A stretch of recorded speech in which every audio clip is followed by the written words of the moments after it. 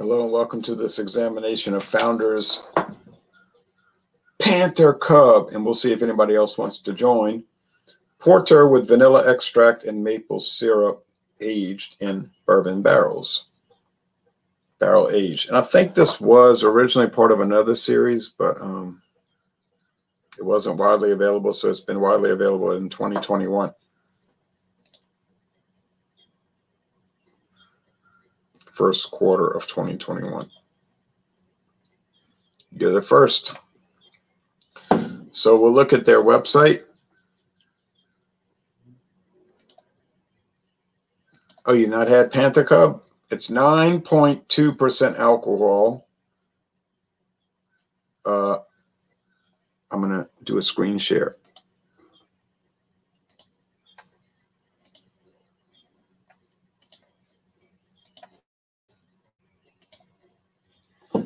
$30 international bitterness units.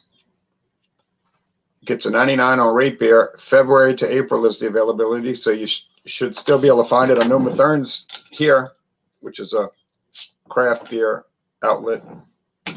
They specialize in craft beer more than any of the other stores around here.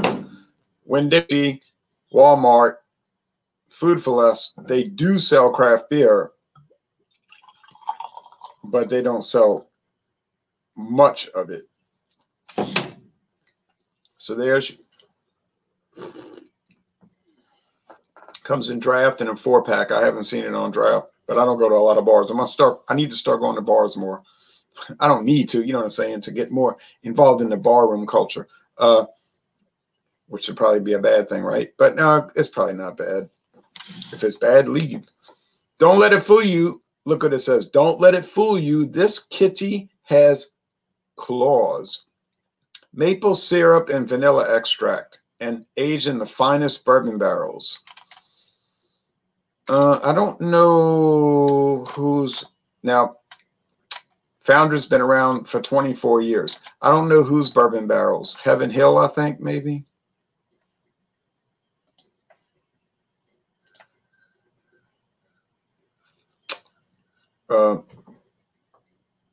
Well, the head was about to overflow. So you get a thick, creamy, beige head and a dark brown appearance. Nearly black, but not quite if the good light hits it. Okay. Now, people ask me oftentimes, how many beers do you drink a week? No, they usually say, how many do you drink a day? But I don't gauge it by the day, I gauge it by the week. It usually averages to 22 12-ounce beers a week of whatever ABV. 22 a week. Well, there's 7 days in a week. 3 times 7 is 21. So that's 3 a day plus an extra one. On occasion, do I allow myself to go to 24 a week? Yes, today is an example. Now, last week I drank exactly 24 beers, exactly 22, but then my friend David wanted to review Ballantine Scotch, a famous Scotch whiskey, the regular Ballantine. And I said, oh, well, okay. And I counted that as number 23. I said, that's not too much. I mean, we're only reviewing that much of the Scotch, but it was very good. Better than he was saying, and he had to admit it's really better than I was saying. And I didn't know what to expect, but I was pleased. And I could see that Ballantine has a lot of potential, like the base model, and then the better one, the better one, the better one, the better one. And then you get up to like $300 bottles from Chivas Brothers. But yeah, I'm really strict about it. So if I get to 24, I just don't drink anything. I'll just drink water. I say, well, tomorrow will arrive, you know, and so I just will wait till the next day. And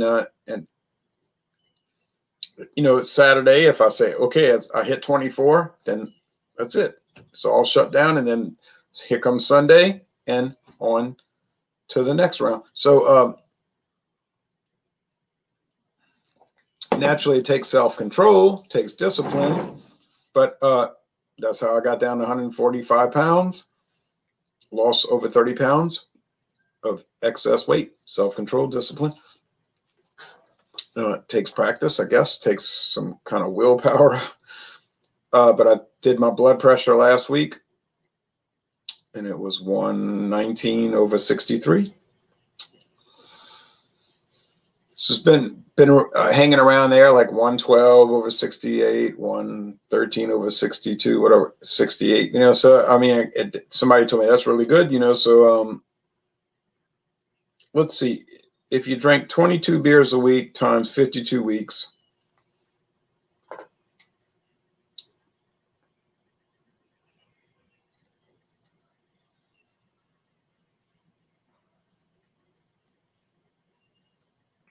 that's 1,144 beers a year. But, you know, sometimes I go over 22. So let's say, and this is probably not it. Let's say 20 times I went over, plus 20. I don't believe it's that much, but 1164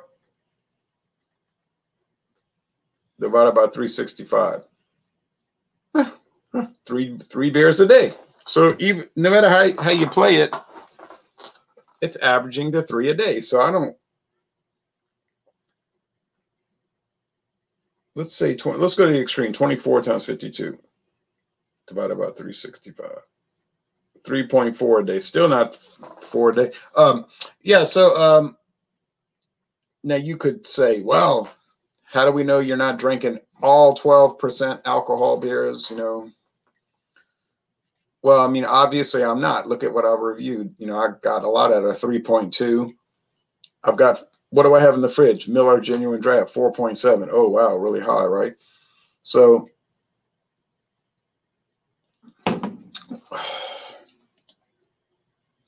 yeah, it should be easy to find in Michigan. If we're getting in Louisiana,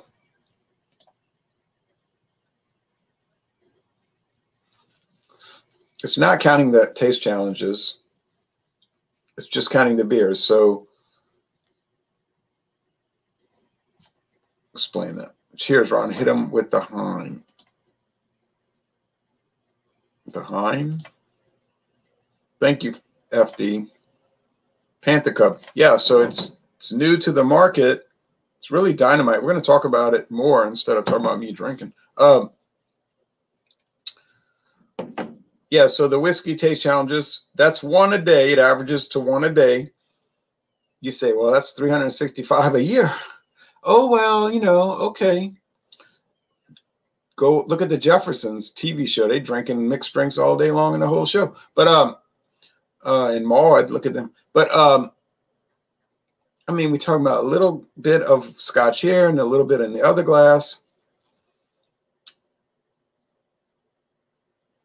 And then a little bit of wine with lunch. And I mean a little bit. I'm talking about like literally I pour the glass and it's like that much. So we're talking about 2 ounces just from our fruit.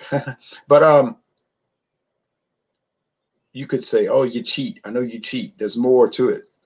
There really isn't more to it. I would admit it if there was. I drink coffee in the morning, every morning, 3 cups. If I go to work, I'll drink 2 more during the day.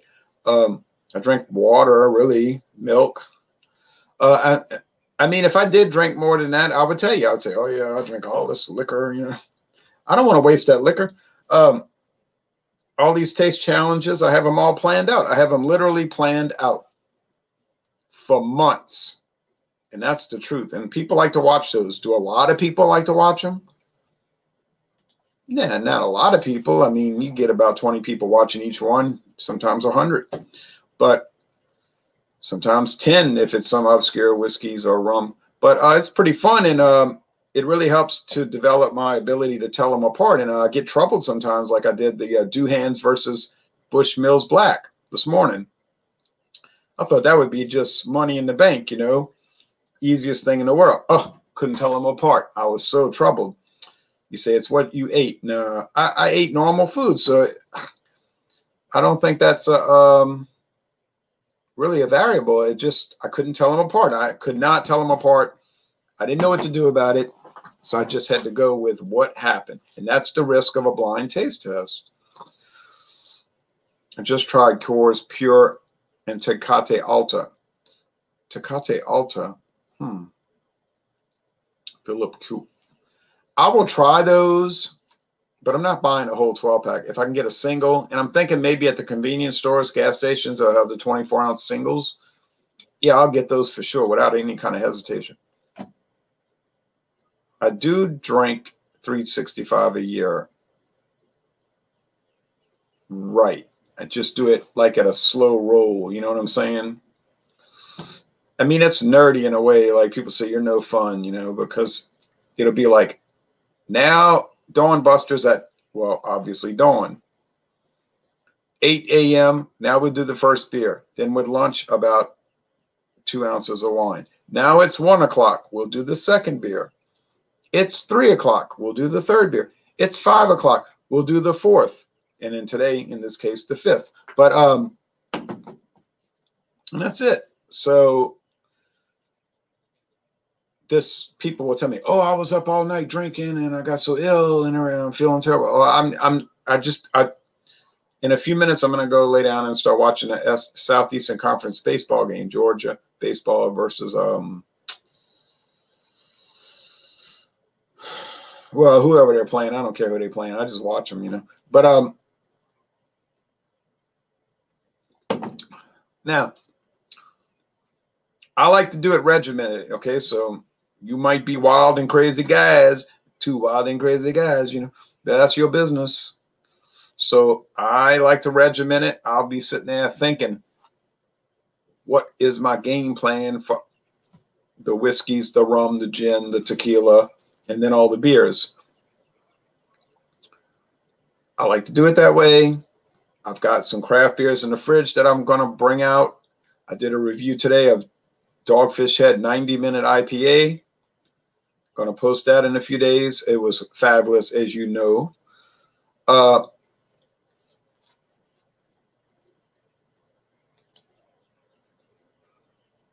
Thank you, Kevin. Yeah, I don't care either, but some people like really concerned about it for some reason. Maybe they do it too much. Yeah, I don't see too many blind taste tests. It's rare.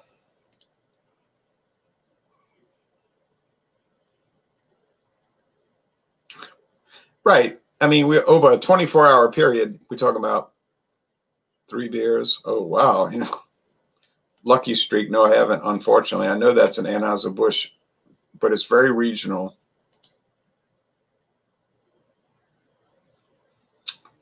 There is a softball game on TV today, but I don't think I'm going to watch it.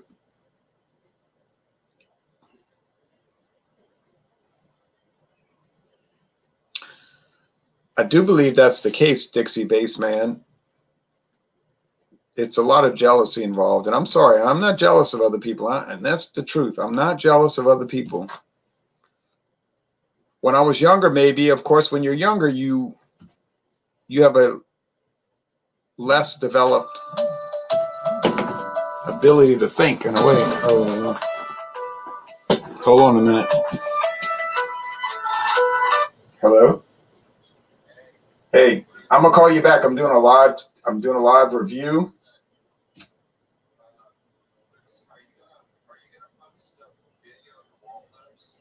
Yes.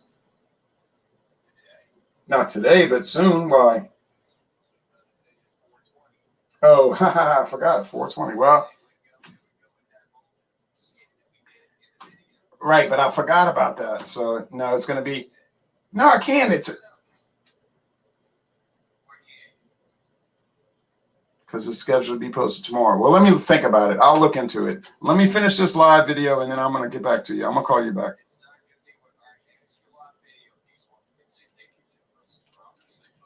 All right. All right, bye. All right. Well, sorry about that interruption because I got an emergency phone call from David, my co-reviewer.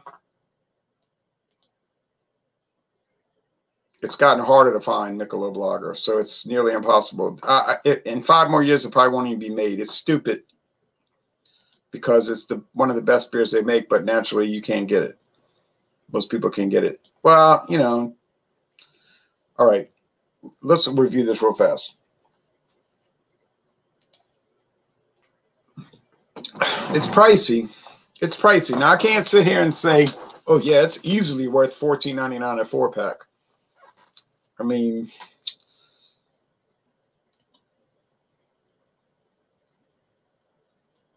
he isn't going to do it. He won't do it. All right. Vanilla extract.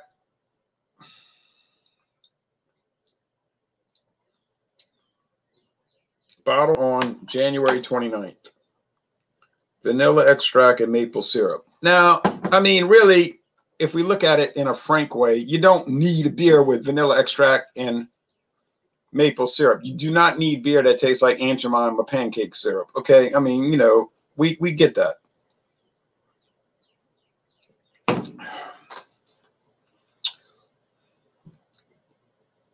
On the other hand, it is pretty good. I mean, it's actually very good. To me, my friend David, he didn't think it was that great because I mentioned that I didn't really taste any bourbon barrel. We were sitting out there by the fence. He said, oh, you're right. Well, he said, I'm docking it. So he dropped it to A minus. And I didn't think that was fair.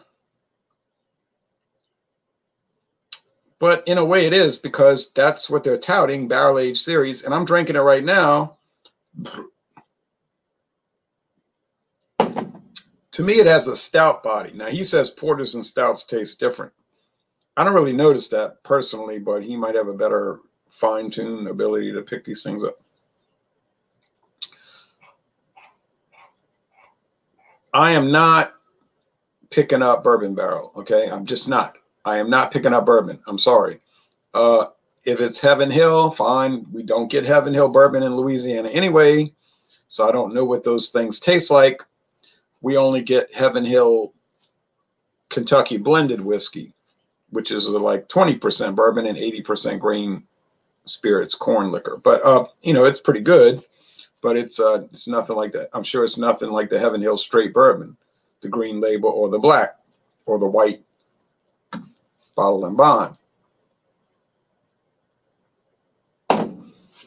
So it says a stout like heavy body. To me, it's not thin. Okay, not a heavy body, medium body. It's kind of velvety in the mouthfeel. You got the pancake syrup. I call it pancake syrup, maple syrup, and vanilla extract. So to me, it's like, that's why I say Aunt Jemima.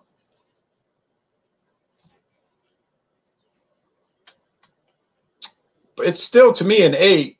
I can't see scoring it lower than a 95. Now, you could nitpick it down. I wouldn't go lower than a 95. No way. I'm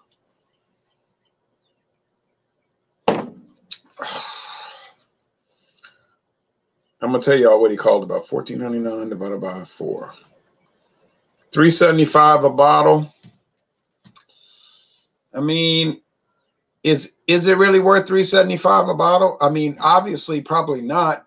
Just like Dogfish Head 120 IPA is not worth $8.99 a bottle, but we buy them because we want to try them, and then we can say, "Oh, it's great! I made a video. It's awesome. Look, y'all want to go watch my video and all of that." But let me do the comment. I'm scoring at a 96. I'm saying it's most excellent. I love it. I'm glad I bought it. I got one bottle left. I'm gonna use it for Stout Sunday, Stout Importer Sunday, John and Nilly's channel.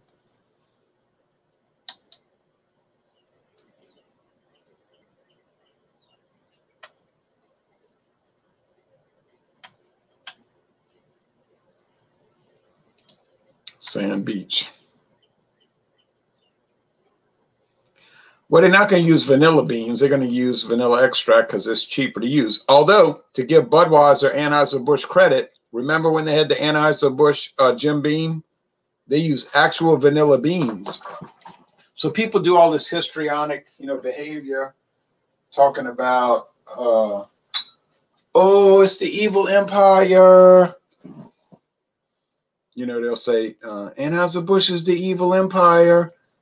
And I say, where are you going right now? When they're telling me this, I was like, where are you going right now?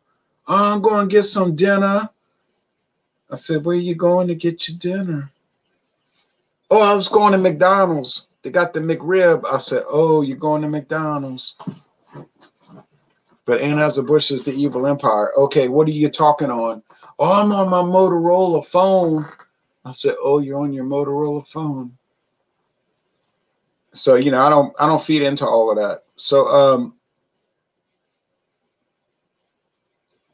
they use real vanilla beans. Now the extract, though, you get a more intense vanilla flavor, actually, I think, maybe, perhaps. I'm not a scientist, but I play one on TV. Okay, let's see. We got to do these comments. I got to get off of here because I got to tell y'all what David called me about. Now, Kevin Johnson hasn't seen Michelob in Virginia. Jersey and Delaware. New Hampshire, Jeff Lyons at, well, he doesn't really do his channel anymore, but he said he can get Michelob easy in New Hampshire, especially cans. Michelob Light. I can get Michelob Light if I go drive way east of here, go to Total Wine. But I'm not making a trek for Michelob Light. Yeah. And I got Michelob Golden Draft over there on the shelf. Remember Golden Draft? Never sold in Louisiana. I got Golden, you know, I tried the Golden Draft Light, Goldie Light. Well, these are actually natural flavorings. So these are not artificial flavors. These are natural. These are natural. It's actual vanilla and actual maple syrup. Okay, so yeah, I'm not picking up any bourbon. I got to tell you all that. Oh, I love Michelob. I like Michelob Amberbach. I can still get Michelob Amberbach in Louisiana fairly easily. But I don't think Amberbach's setting the world on fire. Oh, yeah, Pilsner Urquell. Who doesn't like that? It's like they use the same barrels over and over for 2 weeks again, and then Metal Vats Founders sold out, no barrel notes. I don't know if it's about selling out. I don't know what it is. I just don't know if it's... They're not using...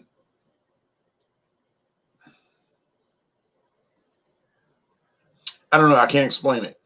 They're never that barrel eight. The Backwoods Bastard does have a strong bourbon barrel flavor, but the other ones don't really.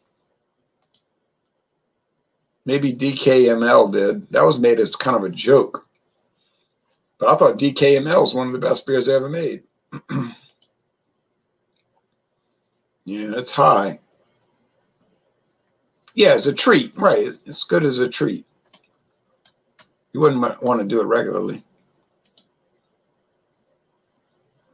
I'll try it if I see it. Revolution Brewing. Natty Daddy Lemonade gave it an A, and I currently have Left Hand Brewing Nitro Milk Stout. Two good choices, Macro Baits.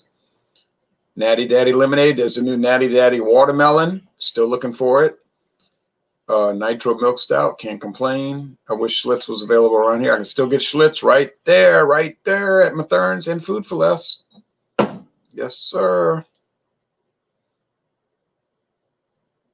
TMRW is a beer for the Netherlands, right? I don't know what TMRW is. No, that's not a good matchup. Everything's okay. A-okay.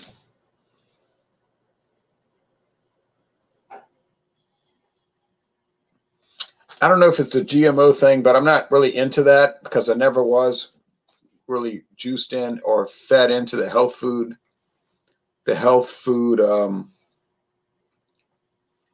paradigm.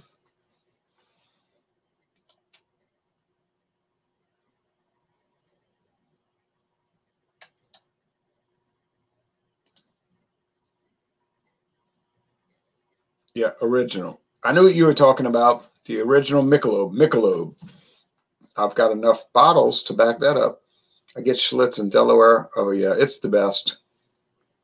If you put a gun to my head and said, "What's your favorite American lager?" I guess I'd have to say Schlitz, but I do like Michelob. Oh, you're welcome.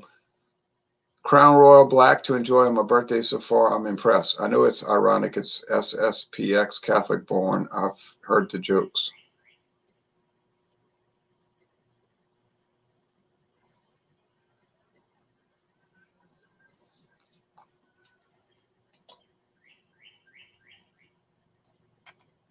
Willatize Stout is great. Backwoods Bastard is awesome.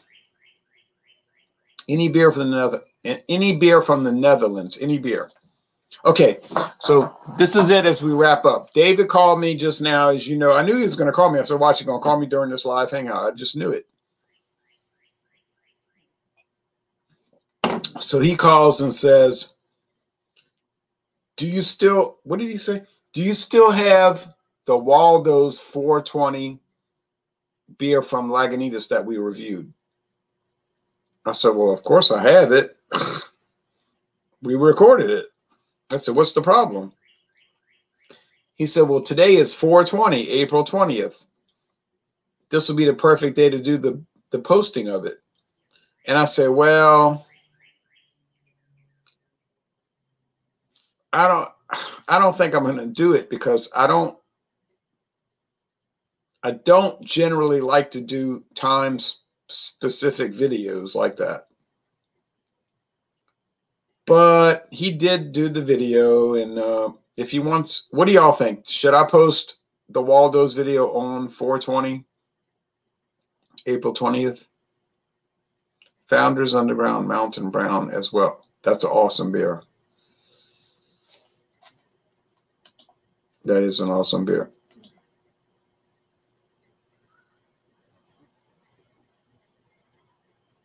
Okay, Pepita. Well, getting back to planet Earth now. You never know who you'll attract on the internet. But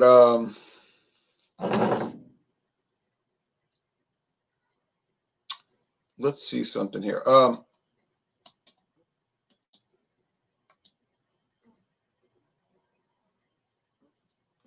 What do y'all think? Should I post the 420, the Waldo's? I'm saying no, because I don't like to do date-specific videos. But other people say, yeah, do it. People like that. I don't think it's important. You say 420 means a lot. It's about the movement, man. It's also Hitler's birthday, so look at it that way. Upload it. Yes, you should post a video. Post it, Ron.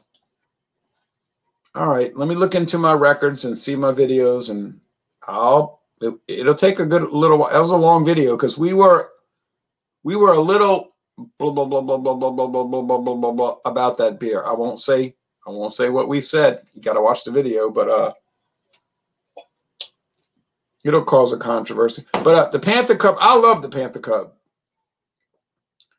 I don't mind that I paid $14.99. I mean, I mind that I paid $14.99, but you know, it's an experience. So okay, I tried it. It's good. I got one bottle left for John and Neil A's Stout Sunday. I'll drink it. I'll still give it a 95 or 96 on that hangout. Doubt I'll go higher. But okay. All right. You convinced me. Let me look into my records, and we'll see what we can do with that. All right. So Panther Cub is a winner. It's not 100. I still would rather drink the DKML. The DKML was really good, even though it was made as sort of a joke. It was the best joke Founders ever cracked.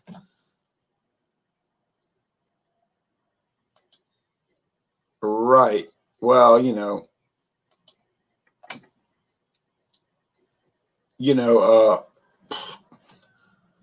we'll talk off air. All right. Right. Catering to my viewership. Dark beers with a light body like Modelo Negra. Yeah. Ziegenbach, Michelob Amberbach, Shinerbach, but it's bland. Yeah, I would say those are two good. Dos Equis Ambar, $16.99. No, I don't think I'd have bought it. I wouldn't have bought it. I wouldn't have bought it. Too high. And I wasn't exactly thrilled with $14.99, to tell you the truth.